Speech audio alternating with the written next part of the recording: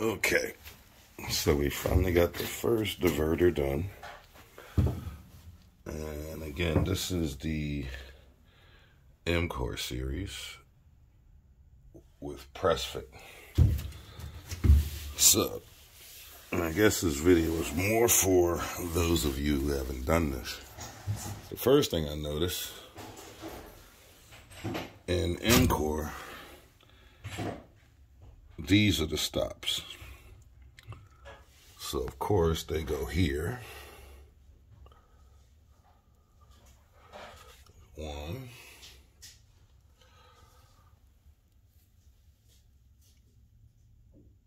And there's two. Goes in all the way.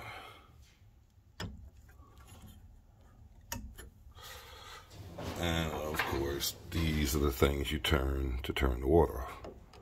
So I believe that's off when it's vertical, and side is off.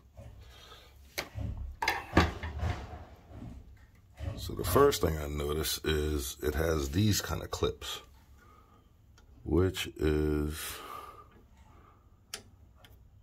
a posi-temp thing. Because mow and troll, well, you know, it's kind of here and here. This was a stop. I'm trying to remember how the mow and troll was. Oh, the mow and troll, this thing was actually a hex nut, and you would screw the whole thing out. It was a baby valve. I forget the proper name for it. Posi-temp, which was more of a contractor's type deal, because you find them in Home Depot, would use these kind. And even before I flushed it good with water. Before I did anything, I took them out, and they had particles on them. So in the instructions, when you get the M-Core, it tells you to flush it before you do anything. So before I turn any of these valves on down here, I took everything out, put a bucket under it. Here I got my bucket. And I let a good half a bucket of water out of each side, just in case I had any debris in the line. So that's the first thing I noticed. So it looks like they incorporated features from posi-temp and mow and troll.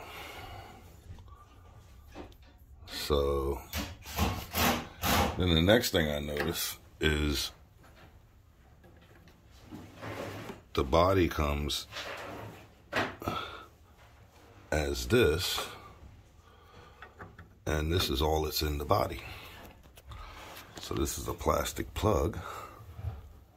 You turn, and then it's got a ring here. So I can imagine probably doesn't cost too much to manufacture this piece of plastic. And then it also provides a way to test your install. So if you didn't use ProPress like I did, and these come in solder too, or well, actually they come like this, and the inside is the same size, so you could solder it. So no matter what you used,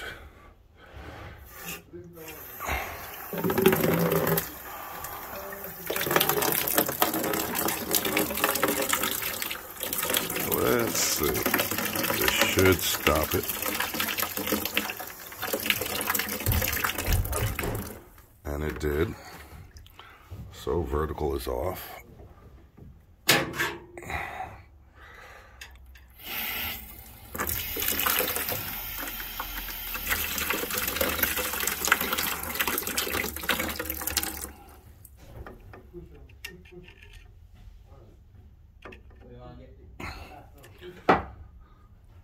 All right. So now these valves are on. So that means I'm pressurized all the way to this point. And to prove it, all I gotta do is open this. Open this.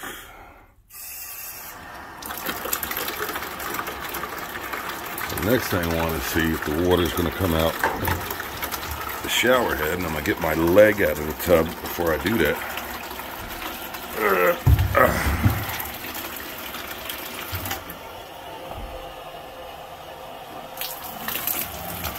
there it went.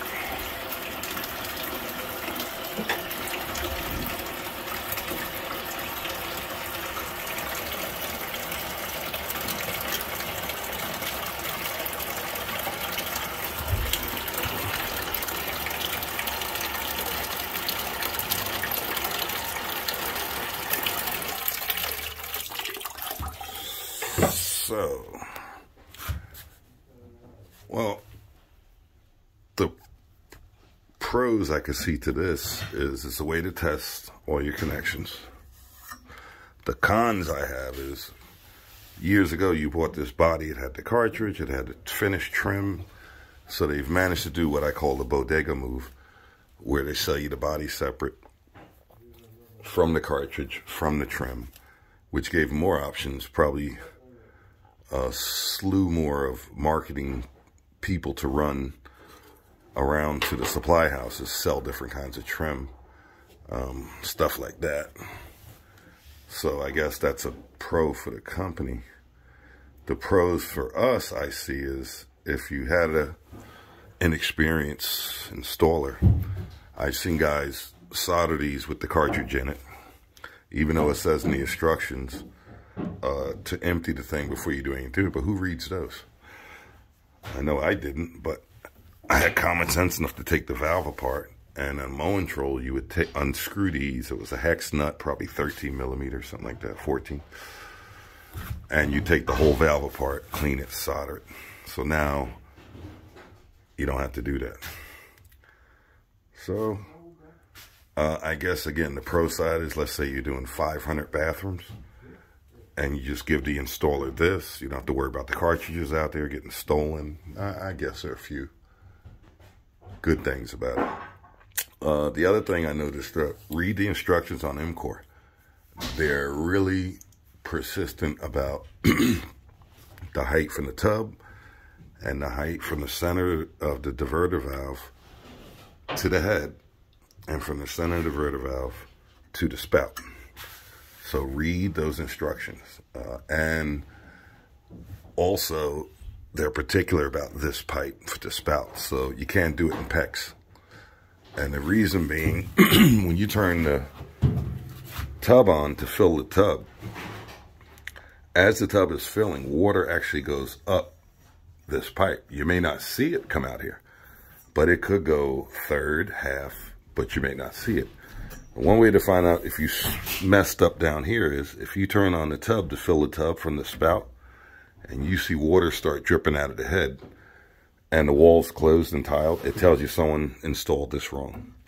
So those little tips for guys and gals, younger or people who just haven't used MCOR.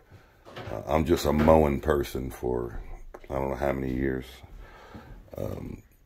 But, you know, we've done other stuff, Growy and all that. Again, we're not promoting or knocking down any product, but seems pretty straightforward. So just wanted to show you that. And the other thing we got done is we did get the toe touch in. So that's the toe touch for the tub. And the waste and overflow is ready. This will now get covered until it's tiled. We have one more step, which is to put a holder here against the edge so the tub doesn't slide. Under the tub there is tar paper, so the styrofoam doesn't make noise. So it's one down. See ya.